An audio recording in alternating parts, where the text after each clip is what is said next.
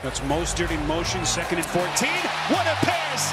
Waddle, leaping catch. Not only to keep his balance, but then be able to elevate and get up in the air to be able to catch that pass. Impressive athleticism. This play from Tua to Jaylen Waddle ensures points and is one of the most important plays of the first half. It's really cool for me because I think these guys are very talented.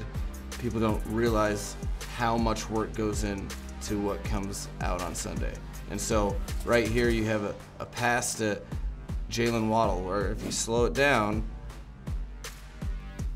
Tua is throwing directly in line with the cornerback. So he's basically throwing it at the cornerback into the window of the defense because he's manipulating and moving this defender, assuming Waddle's going to be in that spot, which is the only way that we can get in this zone in the timing of the play without having any sort of pass rush issue.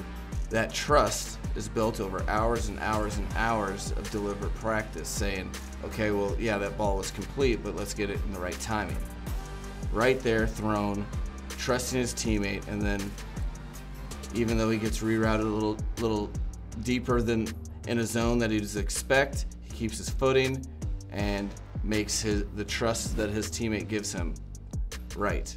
You can see right here from this vantage point, Tua is looking, he is moving underneath coverage to throw right at an on-looking defender that in real time looks like Waddle intercepts. And just exceptional, 18 yards on the leaping catch.